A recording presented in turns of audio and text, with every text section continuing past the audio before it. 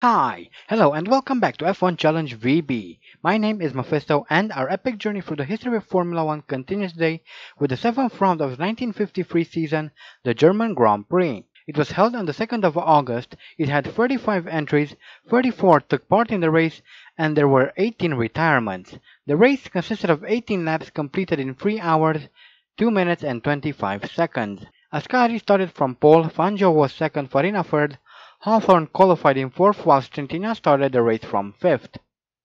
Farina crossed the line in first position to take the win, Fangio followed in second 1 minute and 4 seconds down, Hawthorne finished in third 1 minute 43.6 seconds behind, Bonetto came home in fourth 8 minutes 48.6 seconds adrift, and de Graafenried crossed the line in fifth, he was 1 lap behind. The fastest time was posted on lap 12 by Ascari, it was a 9 minute 56 second lap. We're back at the Nordschleife and the lap begins with a fairly long run into turn 1, a slow left-hander that leads into turn 2, a tight right-hand hairpin, which leads onto the straight that goes parallel with the main straight. Later on we come into this medium speed right-hander which opens up. Make sure not to go too wide because it's very easy to drive into the foot of the bridge as you exit the corner. Later still we come across another right-hander that goes up a hill. Careful when you exit at the top though, as it is very easy to lose the back here. Next we come into the famous carousel corner, a slow banked corner. You need to get the speed just right through here in order to properly navigate through the turn. This is followed by a series of slow, medium and fast corners. One of them being this second gear left-hander, which generally catches me off guard. Not this time though. This leads us into the second carousel, or mini carousel as I like to call it. This is faster than the main one but can still catch you out if you are not careful. We then come onto the longest straight in Formula 1, then through the final section where we apparently get a warning for cutting the track on a straight bit of road. And that leads us onto the main straight, and that is a lap around Nordschleife. So here we are in qualifying, coming around to post our one and only lap just because the laps around here are just so fast, and that long, and that is a 8:39.3. Not a good lap, but oh well, I really don't want to do another 8.5 minute lap. But anyway, here we are for the grid walk, and we have Juan Manuel Fangio in pole, Ascari is second, Farina third, Mike Hawthorne is fourth, with Maurice Tintignant rounding up the top 5, followed by Harry Schell in his Simca Gordini. Then we have Felice Bonetto in 7th, 8th is Jose Froilan Gonzalez. Andy Higgs starts from 9th, not bad, but could have been a little bit better, I guess. Galvez 10th, de Graafenried is in 11th in his Maserati. In the other Maserati we have Onofre Marimon in 12th. 13th is Sterling Moss in his Cooper, Herman Lang 14th, 15th is Jean Berra, 16th is Louis Rosier, Roberto Meres is 17th, Ken Wharton is down in 18th, and finally we have the Prince of Siam, Prince Bira, in 19th. So, the German Grand Prix, this could well be the championship decider. It's going to be a tough race. Gonzalez could win the championship, but he has to win here, and so could Louis Rosier, who also should have to win here, and that was one of the fellow Ferrari drivers losing control on the straight as we come into turn 1, and a bunch of other cars lose control and we move up into third. But that was a very good start on my part. But yeah, this could be the championship decider. If neither Gonzalez nor Rosier win this race, then the championship will go into Andy's hands, because well, there are not going to be enough points left in the season to win for anyone except Andy. So we'll have to see how the race goes before we decide on anything, as we now chase after Trentina. And here is a look at the start. Bit of wheel spin from Andy, but a very good start. Jumped 4 places, and which is quite absolutely phenomenal. And there is one of the Ferraris that lost control on the straight. Not sure how that could happen, but oh well. We also saw a few other cars Maseratis behind, doing the same as we come into turn 2 here, and the Ferrari and Simca also lost control of their car. And we're now looking at a replay of Juan Manuel Fangio in his Maserati, who has some engine problems, not sure what. It looks like it's everything okay, but it was an engine failure. And here we have Ken Wharton coming around in his Cooper, losing control of the car, and there's also we also have Jean Berra in the other Cooper, who they kind of got stuck there. I'm not entirely sure what happened, but they got stuck and retired from the race where they stood, and that's one of the Connaughts coming around. Here we have Alberto Ascari in his Ferrari coming around.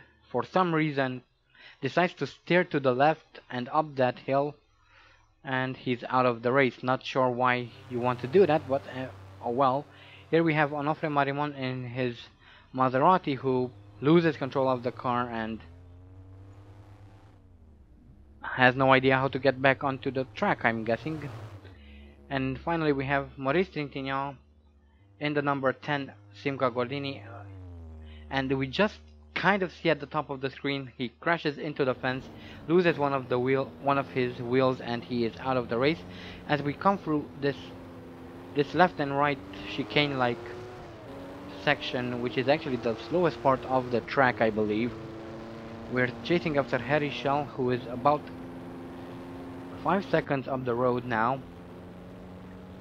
Lap 3, we come through this right-hander, still chasing after Rosier.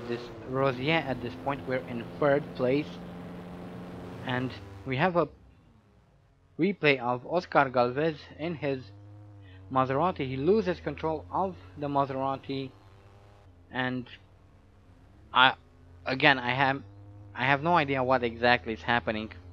I'm guessing that pathfinding kind of went south and he kind of got stuck there for a while, then retired. But anyway, we're still chasing after Rosier. He's about 9 seconds up the road now. Nino Farina is behind us and catching us slowly. And eventually on lap 4 he did overtake us, but then Mike Hawthorne retired. And here we have a look at Mike Hawthorne. He loses control of the car, crashes into the fence and goes over it, and that is it. And here we have Gonzalez, Jose Froilan Gonzalez, who's having a suspension problem, and he is out of the championship contention. So only Rosier left in contention. We'll see how things go. And this is Herman Lang. We see what's happening. His engine is smoking, so he is out of the race. So only one more person left in contention for the championship. Will it be enough? We don't know. He will have to win. I'm not sure who is in the lead right now. I know Rosier is still in the race, and that is Nino Farina losing control of his Ferrari and flipping it upside down, and he is out of the race. Rosier is almost 40 seconds up the road. As I told you, he is still in the race. Here we have a look at that replay. He goes wide, loses control of the car, flips it over, and there I am coming around to move up into 3rd place. And here we have the Grafenried, who comes in to retire due to a failing gearbox, so he is also out of the race. So lap 5, we are up in 3rd. We have this lap and one more to go, and maybe this will be the first time we finish the German Grand Prix. It would be quite nice. Lap 6, and we're still chasing after Rosier, who is almost 1 minute in front of us. It looks like he'll be finishing in 2nd. That's not going to be enough for him to win the championship. And here is Sterling Moss coming in to retire on the on the final lap, in fact. Not entirely sure why. And so does Prince Bira. He also comes in, and it looks like his pit box is a bit further down the road, but yeah, they decided to retire from the race on the final lap. No reason why, but anyway, it really looks like Andy is going to win the championship, and Harry Schell crosses the line to win the German Grand Prix. Very, very well done from the American. A good race from Rosier as well, but not as good. He finished second, so Andy Higgs is officially the 1953 World Champion. This is his third title, so quite well done for him. Unfortunately, he didn't win the title quite as he would have wanted to. Two of the wins in this season were pretty much given to him. And here we have a look at the retirements. Quite a few. Everyone retired before they could complete 90% of race distance. Even B. Ramos and Bonetto, who is one lap down. But yeah, well done to Andy Higgs, I guess. He should be happy for his third title. Maybe? Perhaps? Who knows? And here we come around turn 3 here, and we turn off here. Normally there would be a gate here. Back in the days there was a gate here which would open and you'd go around back to... This is an escape road that would lead back to the pits. So we just stop here, which is good because you don't have to do another 8.5 minute lap. So it was a good idea that they put that there. But anyway, here are the career statistics, and this was Andy's 31st Grand Prix start. His best start is first, has 1 pole position, has set 7 fastest laps. His best finishes in first, has completed 21 races, all of them in the points, has won 12 of those, and 2 were at the Indianapolis 500. No wins in Monaco yet, has 2 championship titles under his belt, has a total of 136 points, has retired 10 times, has experienced 661 out of 838 laps, has 4 bronze trophies, 2 silver trophies, 12 gold trophies, and as an extension 12 podiums. And here we have a look now at the championship standings.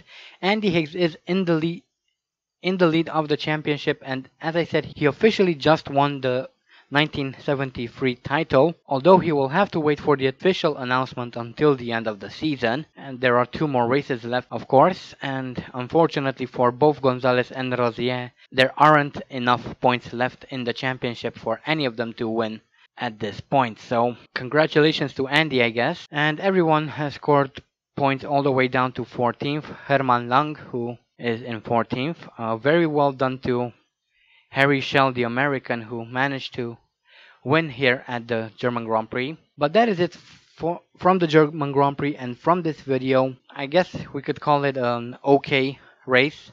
Not the best, not a lot of people finishing, but let's just call it an okay race. So yeah, that is it. Don't forget to vote for next season's team. I hope you guys enjoyed this video. Thank you all so much for watching, and as always, stay sharp.